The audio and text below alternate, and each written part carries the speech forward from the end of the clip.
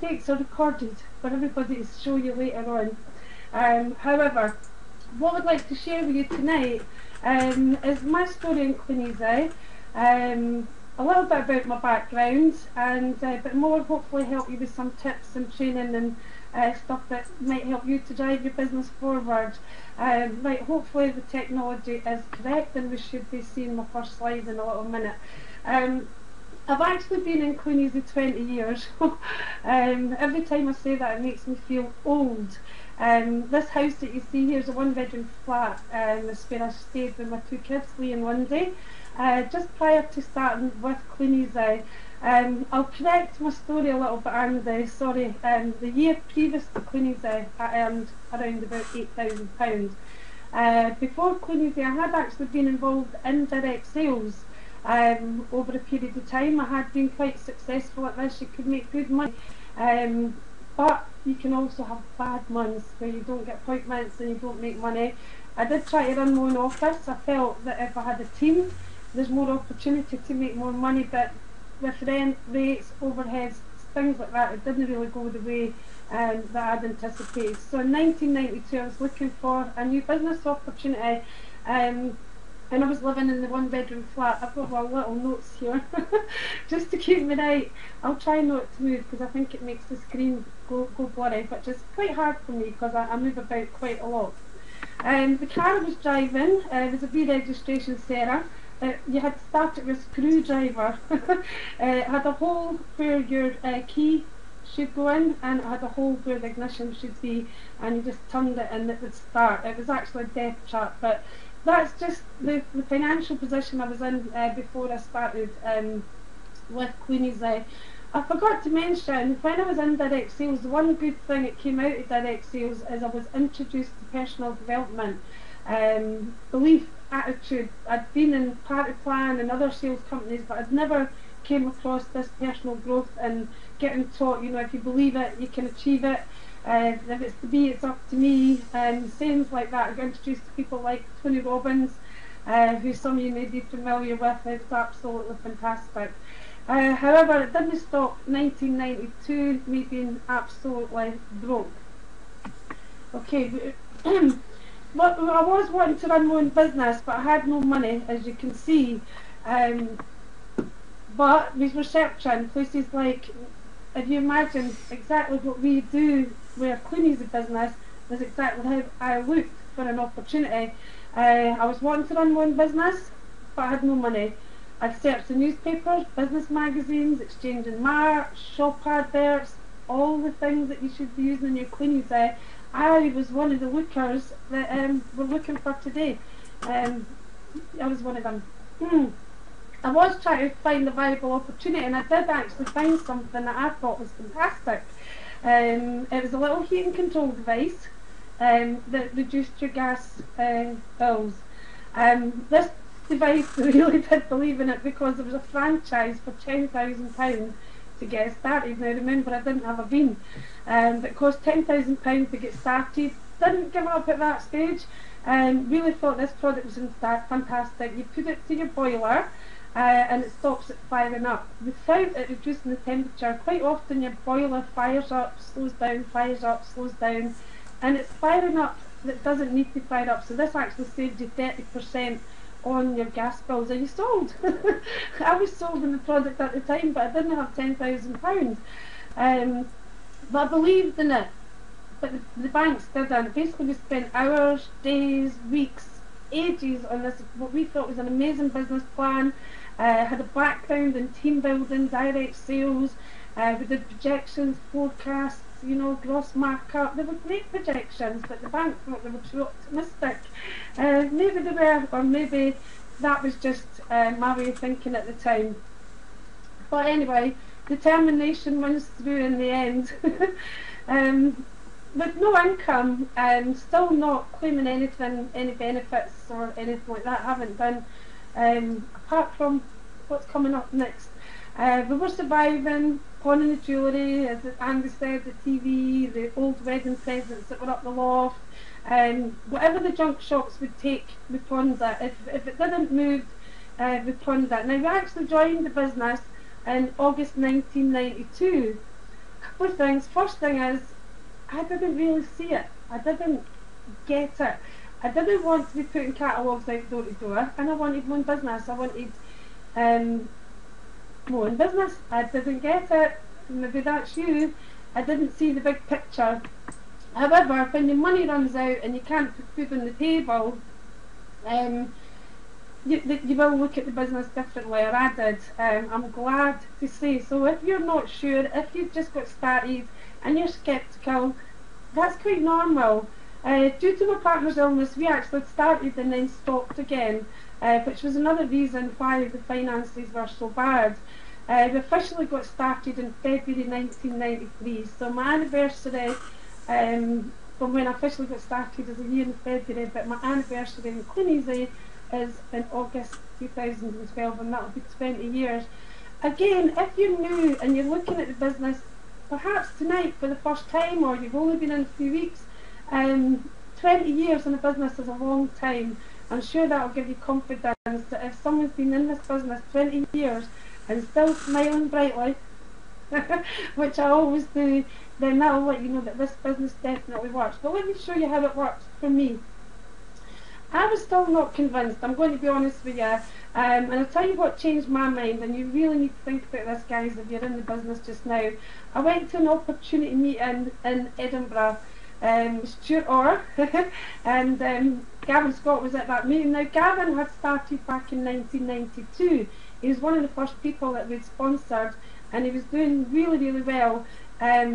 Despite that, we were doing absolutely nothing until February 1993. But after the meeting in Edinburgh, I saw the products and I knew I'd buy them. I liked the products. And then they showed us the circles. Now, the circles is what convinced me. Now, if you're new, you've probably seen the circles. That's how we show the team building and how your income and business can grow if you build a team. So, battle plan begins. First thing I did was I wrote a list of names I could show the business to. Sorry, terminology change. Excuse me a wee second. Just to save me having a coughing fit. First target was 100 names. Now, you may choose your first target to be 20, 30, 40. It doesn't really matter as long as you keep writing a list and keep adding to it. But we chose 100 names. And we took 10 names out, spoke to them about the business, took another 10 names out, as well as doing other activities which I'll talk to you about later. The retail plan was 150 books 3 times a week. Did it fall this time? The opportunity meetings. Now that wasn't the opportunity meeting that I went to in Edinburgh. Started opportunity meetings right away. Put our books out on the Monday and did an opportunity meeting on the Tuesday, and it's quite a funny story because at the Park Hotel in Falkirk, 50 chairs, classroom style, lots of people we'd invited, or so we thought, flip chart to present the business and some sales aids, and 2 people turned up. One was called Robert Craig. He was wearing his jeans, his denim jacket and his white socks, and he had what looked like his twin with him, wearing his jeans, his white socks and his denim jacket. Fortunately, Robert joined the business and we learned by our mistakes.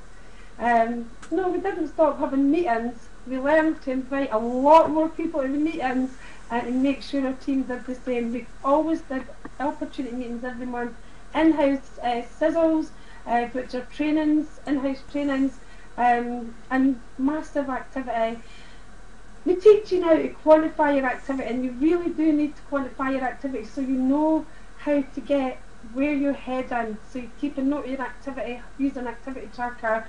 But in those days, it was just massive activity. If you were outside your 4 doors, you would be doing activity. Nowadays, inside your 4 doors, there's loads of activity you can do as well with the internet and Facebook. But in those days, we did massive activity. I'll try and give you an idea of numbers as I go through this. Important thing to get to success is everything was planned. Daily, weekly, monthly, even yearly goals. Okay, so, and targets. Everything was planned down to the last letter. Perfect planning prevents pretty poor performance. First time I heard that saying was from a guy in the RAF.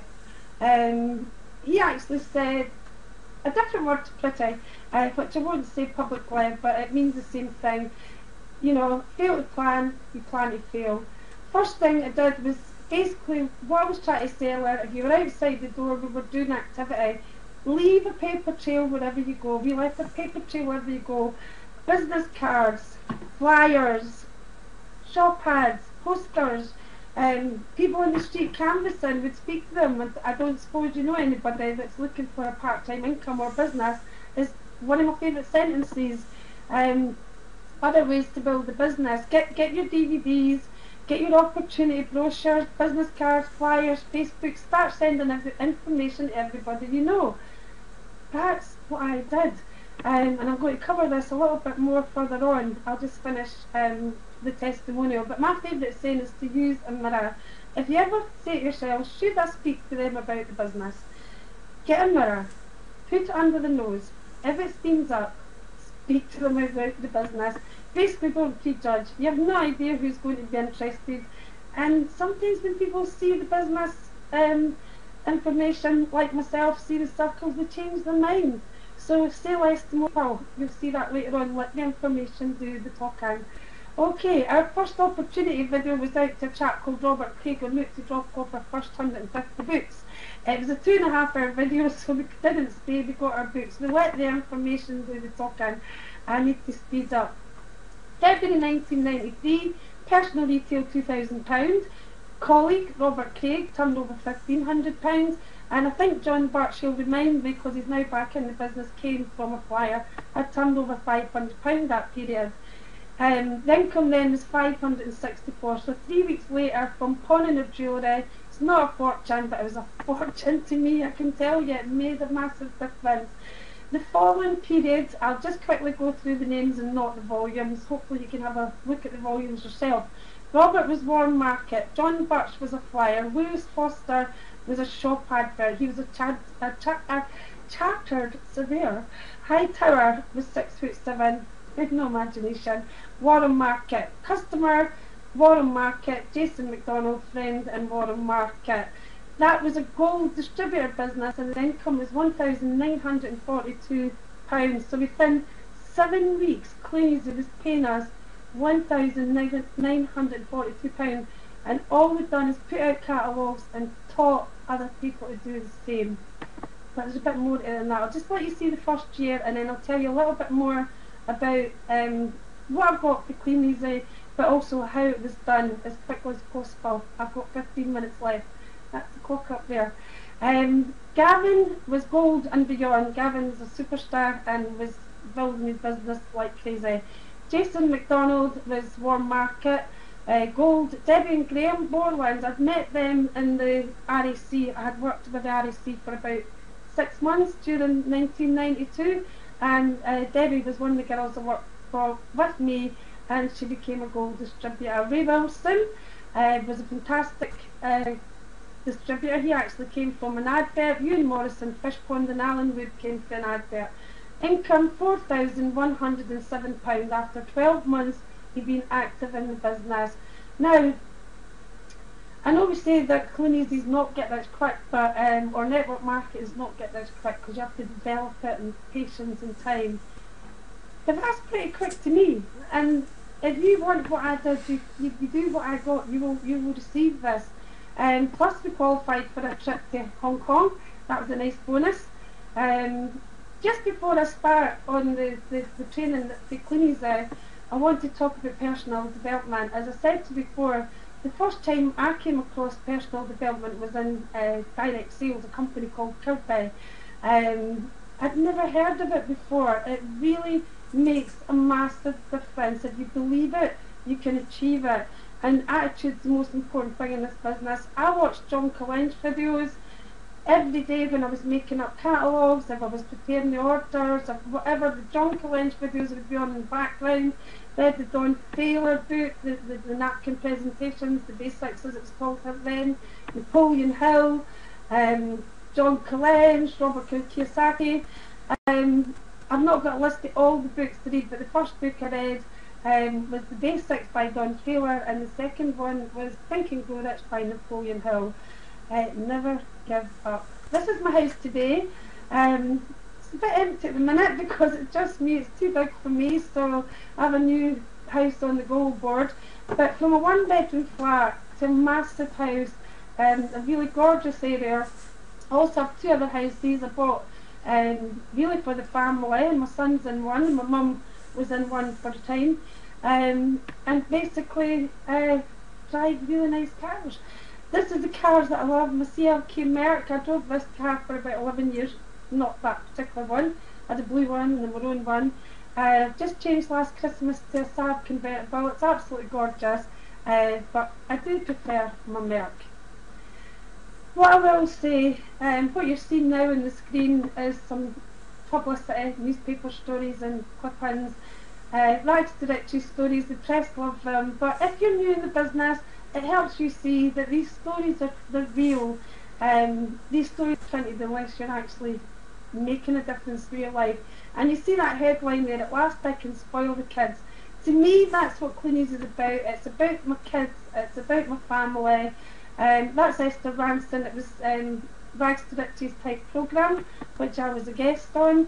This helps to clarify for you that this business definitely doesn't work. It does work. Oh, that was a dreadful slip. This business definitely does work if you work it. There's Marrakesh and Florida Keys. Excuse me, two of my favourite trips. This is what the water's for, the cold.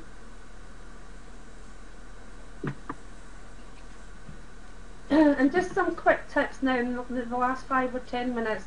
This is Lee and I in New York. This next photograph's one of my favourites because this particular restaurant, if it comes up, is normally reserved for pop stars, television people, famous actresses, politicians, or Clean Easy distributors, because Clean Easy paid for this trip there for Lee's 21st birthday. And ultimately, there's my beautiful granddaughter Grace, and this is Rose. She looks so small there, she's 18 months old now, but this is why I'm doing Clean Easy. Everybody's got different reasons for doing the business. This might be your reason. Do you want to be in Miami? You can open the chat and let me know if anybody wants to be in Miami, but it's still in the Texas Bros. Or do you want to go to Gold and Beyond? Yay! Loads of people want to go to Miami. Lovely, fantastic. Or Gold and Beyond. It doesn't matter what your goal is. I love the Neil Young goal, just to increase your income by £1,000 a month. Go for that 10 right for certificate and increase your income. This is fantastic. Thanks for all your feedback there, guys. So, I have to speed up here. What are you prepared to do to get there? That's the big question. That is the big question. We go to these meetings and we say, oh, I want to go to Gold, I want to go to Miami, I'm going to be on this trip, I'm going to be on that trip. But you really need to make a decision if you're going to be there. My favourite word is determined. Determination. You need to be serious, you need to be focused, you need to be determined, there's my favourite word, and you need to be committed. You really have to treat this business as if you paid £10,000 or £100,000 for it. That word should say commitment. Something you do after the mood in which you said it and has left you. Now what that means is you may feel excited after this conference call or after Birmingham conference, a success seminar, millionaires training, and you say, I'm going to be gung-ho and I'm going to make changes and I'm going to build my business. But the next morning you don't have that mood. And that is when you've got to follow through. Something you do after the feeling in which you said it has left you. It's your attitude, folks, that make your difference. It's the only difference between success and failure. I know you've heard it before, but the only thing stopping you, and I'm not speaking to you because you're here in the webinar, I'm speaking to people in your team who maybe want these targets. The only thing that's stopping them is you or is them and the actions that you or the people in your business take. If you do what I did, you will get what I got. It's as simple as that. Okay, I now got ahead of my slides, which happens when you get excited. Speak to everyone you know. Speak to everybody you know. Sorry, I was looking at my wee results because I lost track. And now, I mean everybody. I know you've heard that, but write the list. speak to everybody. If they've got a pulse, speak to them. Get that bracelet in, have it organised with a prospect sheet, keep adding to it.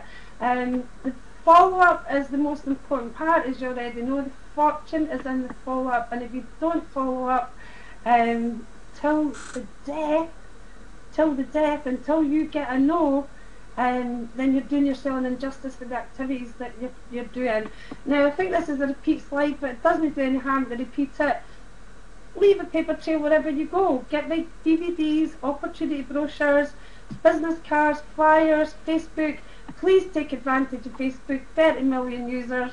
Don't go on there and play. Go on there and promote your business. It's a wonderful, wonderful medium for building your business. Start just sending information, whether it's post, hand it, or email, or Facebook, or Twitter. Send information to everybody you know. And as I said before, follow up. Just the fortunes and the follow up. Now, let me tell you a story about the pearl divers. I'm going to be quick because I've literally got 4 minutes left. The story about the pearl divers. You've got 2 pearl divers with 100 pearls in each tank. The first pearl diver dives down, takes one of the 100 shells out, brings it to the surface, opens it up, and there's no pearl. So he closes it and he thinks, if I look after this pearl, if I cultivate it, if I protect it, this oyster rather, it may grow into a pearl. And he does this for a long time. Meantime, the chap in the other tank dives down, brings up an oyster, opens it up, there's no pearl, he throws it away, dives down, he picks up an oyster, opens it up, there's no pearl, he throws it away, and he continues to do that with each and every oyster until eventually he finds the pearl. That's exactly the same with our business. Speak to some people, you'll get some. Speak to a lot, you'll get a lot. That's it. It really, really is a simple business. Sometimes it's us human beings that like to complicate it. The odds and the pond are only limited by your imagination. Who would have thought all these years ago, 20 years ago, that we could get leads from Facebook and the internet without actually leaving the house and doing these activities? But my advice is leave the house, do the activities, pick up that phone, speak to people. The internet's fantastic, but it will never ever beat face to face or belly to belly. Just do everything. It all works if you do enough yet. Okay, this is Gavin Scott. He's an ex-shipyard worker earning 30,000 plus a month. He knew somebody called Bob Webb in his warm market who earns 30, 40 plus every 4 weeks. He also knew a couple called Alan and Elaine Muffet who are also earning over £20,000 every 4 weeks. And Alan Muffet knew another shipyard worker called Rob Foster who's also earning over £30,000 a period. About £150,000 in income for these 4 people. Success leaves clues. Speak to people you know. That's the best way to build a business. Speak to anybody in your space. And what I would like to say is I'm going to stop there. I could carry on forever, as you can probably tell. I hope you've understood my Scottish accent. Once again, thanks to everybody for listening. Thanks to Andy and Sue, little wave to y'all, for asking me. And once again, keep up the great, fantastic work you're doing with these conference calls. Sorry, I'm in trouble now. Webinars. I'm a dinosaur. This is my first webinar, but I've broke the ice, and I look forward to doing many more webinars and watching many more Andy and Sue's webinars in the future. Take care everybody, speak to you soon.